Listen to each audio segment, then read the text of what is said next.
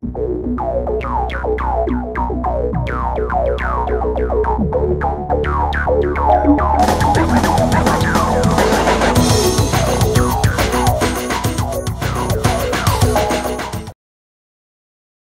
your Windows 8 or Windows 8.1 device unable to load Windows successfully?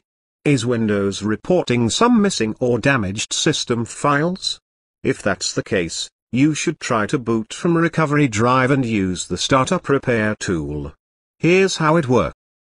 How to start and use Startup Repair in Windows 8.1.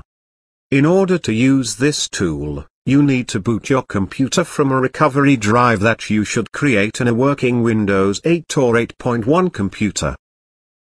Boot from this drive and, after a while, you are asked to choose an option about how you want to continue. Click or tap Troubleshoot. Then, click or tap Advanced Options. In the Advanced Options screen, select Startup Repair. Wait for your computer to restart. The Startup Repair is loaded automatically.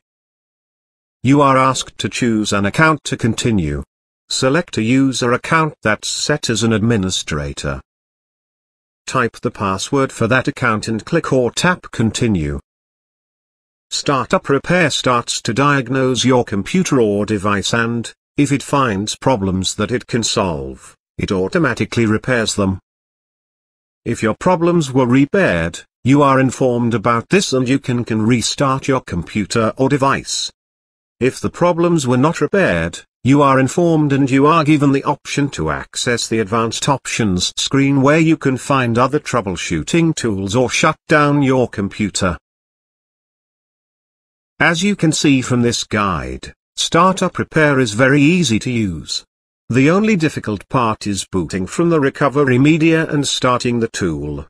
And that's why we have created this guide. Hopefully, many of you will solve their issues with Windows 8 or Windows 8.1 not loading correctly. Good luck. Thanks for watching.